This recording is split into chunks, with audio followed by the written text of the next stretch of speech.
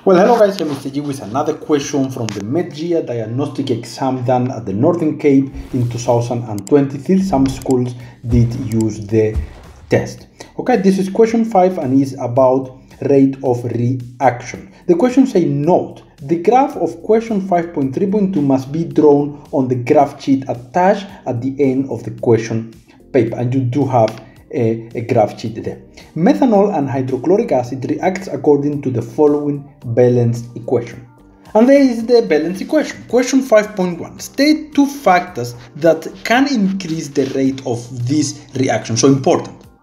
We're looking for factors that can increase the rate of this reaction, not on any reaction, only this specific reactions. Okay? So remember there is five factors that can actually affect the rate of the reaction, but in this case what we are going to say, first of all we can add a catalyst.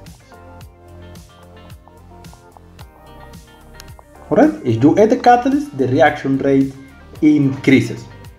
Second of all, we can increase the temperature. So we can increase the temperature. And the third one is going to be increase the concentration.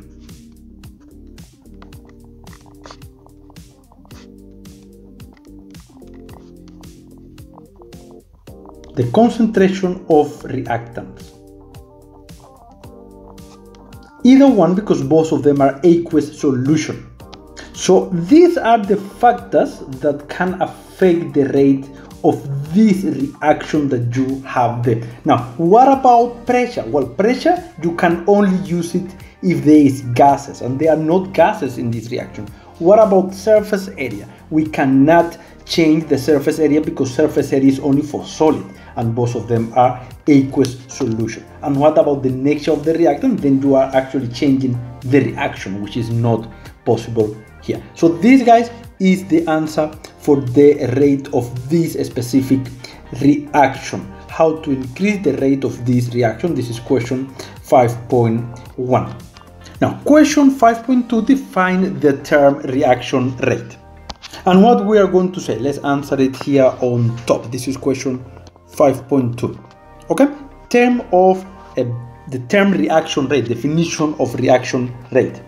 Change in concentration of reactants or product per unit time. So we can say, if we go and write that one in symbols, that rate is equal to change in concentration, remember, either reactants or product per unit time.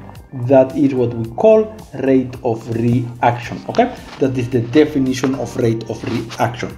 Question 5.3. The rate of the reaction between methanol and hydrochloric acid is investigated. The concentration of hydrochloric acid was measured at different times intervals. The following results were obtained. And then you have here in one column the time, and on the other column you have the concentration. Okay, question 5.3.1. Calculate the average reaction rate in mole per cubic decimeter per minute during the 15 minutes. So note that we are working for the first 15 minutes, so it's not for the whole reaction, investigation, whatever you want to call it, only for the first 15 minutes. Therefore, we're going to be working with the first two rows as they are here. All right, so we're working with those two. And guys, reaction rate, so let me just take this one. Rate, change in concentration of reactant of product. In this case, we're working with hydrochloric acid, so it's change in concentration divided by change in time. So concentration, the final concentration is going to be 1,45. all right, the initial one is minus, in this case minus concentration initial is 1,9 divided by the time, which is 15 minus 0. So you will get that the answer is negative 0,03, but remember, the answer on rate cannot be negative. In other words, we are going to give an answer as positive. So the rate of reaction, we get that the rate is equal to 0.03 mole per decimeter cubic. Still no space, it's a big right in there, per minute. Okay, this is the answer for rate for question 5.3.1. Question 5.3.2. Use the data in the table to draw a graph of concentration versus time on the attached graph sheet. No, the graph is not a straight line. Attach this graph sheet to your answer book. Okay, that is just information for what you actually doing such a question in the exam. Now here we are by the graph paper, and here we have the table. I just copy the table down so we can do the plotting real fast. I want you to note something. In this question paper, the computer move, and you see this is a 50 actually, and then this is 100, then it's 150 here, there is 200, and there is 250 there. So let's see, 50, 100, 150, 200, 250, and this one will be 300.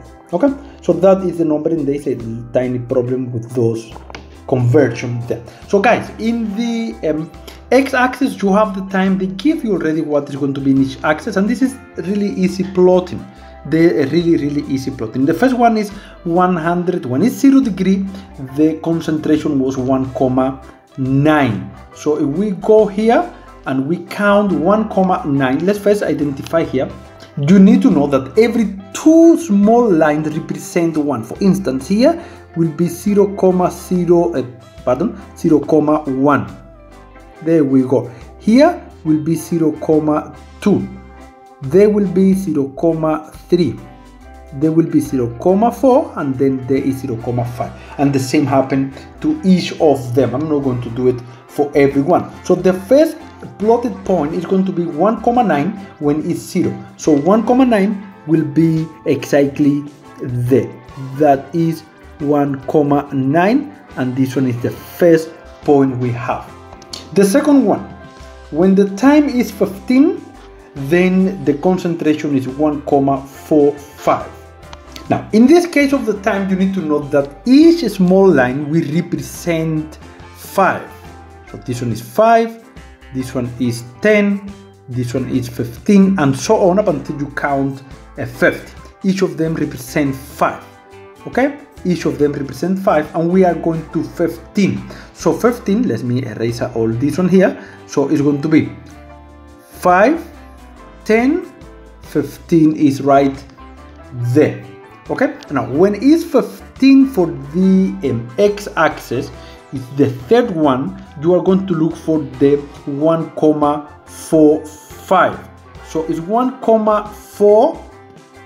1.4 will be here, but this 1.45 will be there. So it's 1, 2, 3. In the third line, there is going to be the second plotted point. Okay, the correct way is to do the plotting in this way so you can see it. You have to use your ruler so you can see that is the point we are looking for. That one is the 15 one, guys. Okay, the third plotting point, we are by 55, is 55 with the time, so it is 55 is right here. Right there is 55, the second line there. So we are going to extrapolate that second line next to the thick one, this one here. We're looking for, you know, this is quite important because learners attempt to make mistakes. So we're looking for this second line here, and then for the concentration we are looking for 1.1. so it's 1.1. remember, every two represent 1, so it is going to be this line here. This one is the next plotted point. You can see there the 3 plotted point. We almost done, guys. Then it's 100. 100 is quite simple, it's the thick line, we don't have to do it. And then 0.85, so we're looking for 0.8, which is you go here, remember, is 6, 7, 8, 9, so it is somewhere in here, but in this line here with the thick one on this point. So this is the plotted point we are looking for. And the last one is 215. 215, so it's 205, 10, 15 is the third line. Let's go and extrapolate it up as straight as we can, all the way. There we go. And then for the concentration it's 0.6. So 0.6 is going to be right here, as you can see, 0.6, and then it's going to be this line. If we do that is the last point, the last plotted point. So guys, now all we have to do is to join the lines, but these lines are going to be joined in such a way that you make a curve, a continuous curve that is going through all the points. That is the graph that you're supposed to get drawn here. It is not a big problem. Could be a challenge when you draw it, because it must be a curve that you see. I went off the way that I draw first. It must be a curve there, but it's a curve, continuous curve that passes through all those points there up until that point. That is a graph. I hope you understand. So we go now to question 5.3.3. From the graph, determine the concentration of HCl at the 40th minute.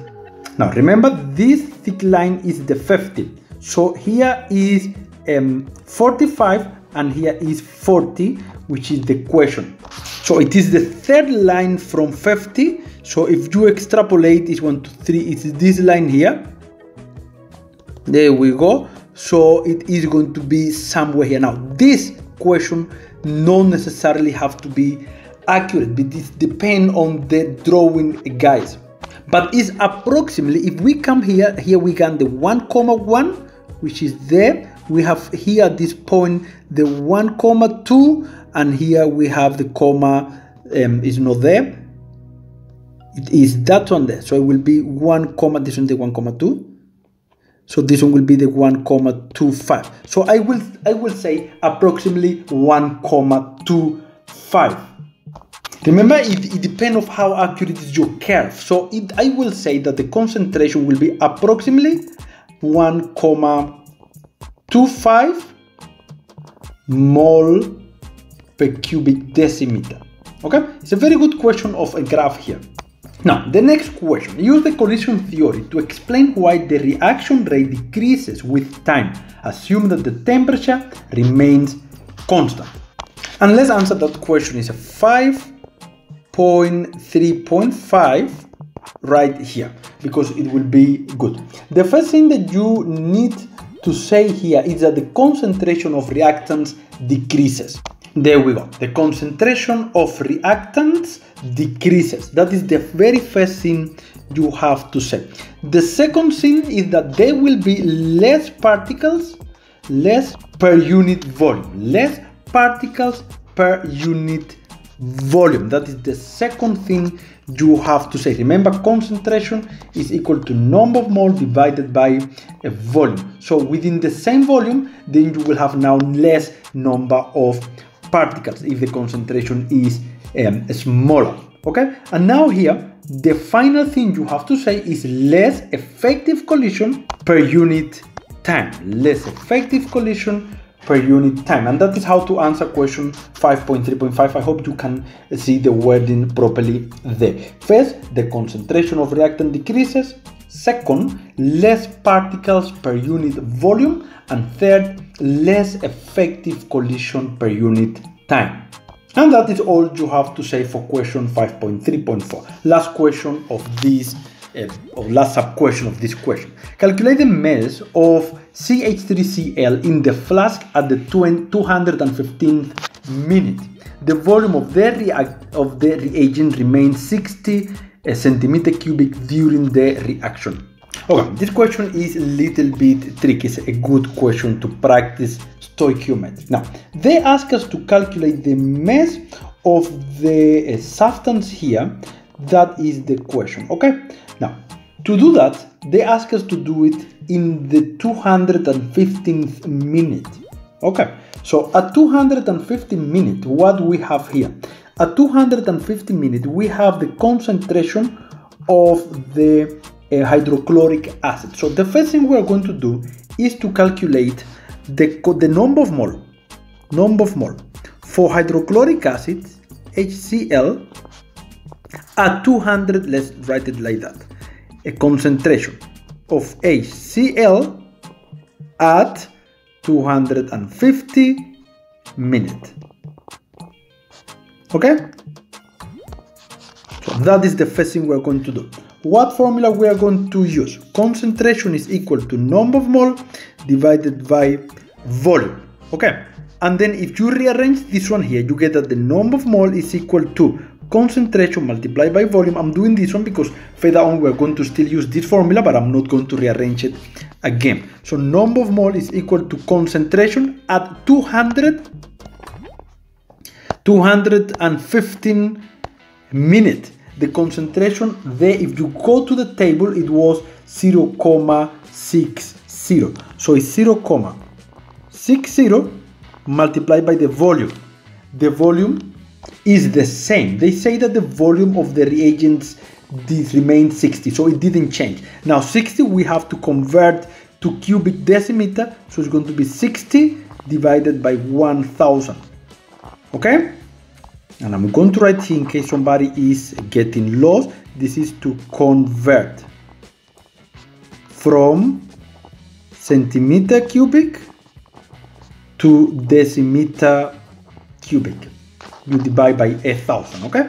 That is what you get there. So when you do that, you get that the number of mole, and I am going to write it here at the bottom, this number of mole is going to be equal to, so you get that the number of mole is equal to 0.036 mole. I'm trying to do the calculation. I always do the calculation myself. So this is the number of mole, but note the following, guys. This is the number of moles that we have at the 250 minutes. We don't know how much number of mole was used during the reaction. We need the ratio at the end. So to do that one, we need now the number of mole we had at the beginning. So the concentration of HCl at 0 minutes. We are going to calculate what was the initial amount of mole when the reaction started. Remember, the volume stays constant. Concentration is equal to number of mole divided by volume. Once more, number of mole is equal to concentration multiplied by volume. Number of mole is equal to concentration at 0 minutes. 0 minutes, you come back to the table at 0 minutes, the concentration was 1.9. So that was 1.9 multiplied by the volume, which stays the same, is 60 divided by 1000. You don't have to write it like this. You can straight write 0.06. And you get that the number of mole here was equal to 0.114 mole. All right, now, how much moles reacted during this one? Guys, we have to calculate the change. The change in mole from initial to final will give you the number of mole that was actually reacting here. So, the change in mole of hydrochloric acid, HCl. Alright, here we are. So, change in mole, that was what actually reacted, is equal to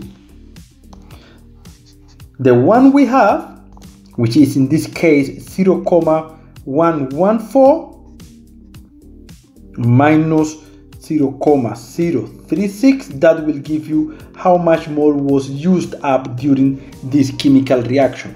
And this will give you 0.078. This is the number of mole that was used during the reaction. So this reaction uses this number of mole to produce of this substance. Remember, we're working with the hydrochloric acid to produce that amount that we are looking for of the CH3Cl. So now that we know how much we used up, we can use the ratio of HCl to CH3Cl. And you can see the ratio, guys, is 1:1. The ratio is 1:1. So the number of mole that you will get of H3Cl is equal to 0.078 mole. I'm going to quickly move that a little bit to the left because of the space there. And then the question is done. Now we're going to use this number of mole it's in small, that we got there to calculate the mass of the question that they ask us here. I'm going to do it here on the left because of the space. Number of mole is equal to mass divided by molar mass. This is for CH3 Cl. We're working with that one right now here, which is the final question. Okay, so here the number of mole that we get was 0,078 is equal to mass divided by the molar mass of CH3Cl. Now I assume that you really know how to get that one, guys, and you will get that is equal to 50,5. Simple calculation to calculate this 50,5 is coming, this one here is coming from the molar mass. That is the molar mass for this substance that we have there. Okay, so you can try and calculate it. I'm not going because the video is going now quite long. So saying this one, the final answer, mass, number of mole, mass is going to be equal to 3,989 grams. That is the final answer here. And guys, let me tell you, this is a very good stoichiometric question to practice here because you have to do a lot of questions. Also something I didn't see previously in other question paper. But guys, thank you for watching. If you think it helped, thumb up, subscribe for the channel. I'll see you next time. Next time we're going to be working with chemical equilibrium, which is question 6. And I'll see you next time, Mr. G.